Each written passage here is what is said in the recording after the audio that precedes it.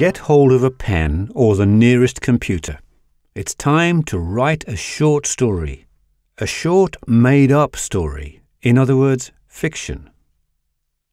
A short story is about a small number of characters, and it often takes place during a limited time. First, figure out the story in broad terms.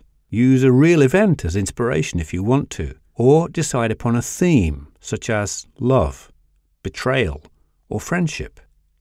One example of a story could be: Nina, 16 years old, sees Adam and falls instantly in love. She discovers that he's deaf, and to be able to tell him about her love, she takes a class in sign language. In the class is also Thomas, whom she finds extremely annoying. When Nina finally manages to tell Adam about her feelings, it becomes clear that he's homosexual and does not feel the same way about her.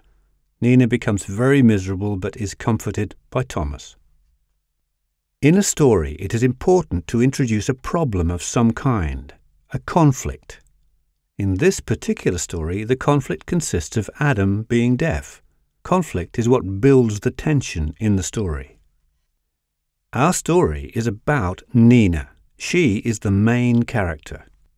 To make the main character, all the others in the story, the side characters, come alive, you must decide how they behave, what they look like, and how they feel.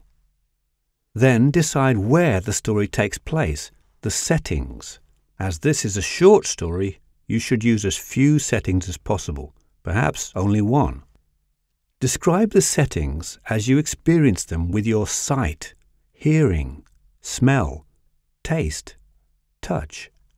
That will make the settings come alive to the reader. But don't use all of them at once, that would make it too tedious. But who is the narrator in the short story? Is it someone who is in the story? An I? This is called first-person perspective.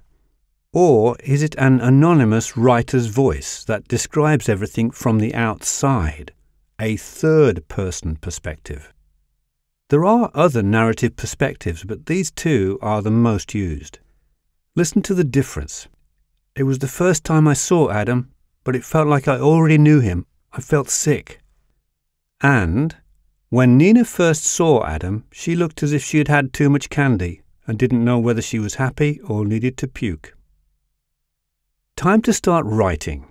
Start with an exposition. You need to capture the reader's interest as quickly as possible. Throw the reader into the story, and maybe the main character as well. In the exposition, introduce the main character, the story, the setting, and when the story takes place. But try not to just line up the facts. Mix them in as ingredients in the story. Perhaps like this. On that day in school when Nina first saw new guy Adam, nothing went according to plan. Not only had she overslept and been yelled at by her teacher, now somehow she managed to stumble over her own feet right here in the canteen at a moment when she was carrying an overloaded tray of lasagna.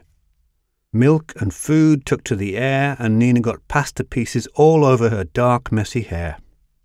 The sound of glass breaking against a hard stone floor made all the high school kids turn around and stare, but Nina couldn't see their faces.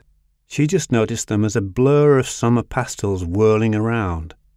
'Cause Nina could only see one person. Adam, the most gorgeous boy ever to walk this earth, or at least a stone floor in a school in Solna. What will happen to Nina? Did we get everything we needed into that exposition?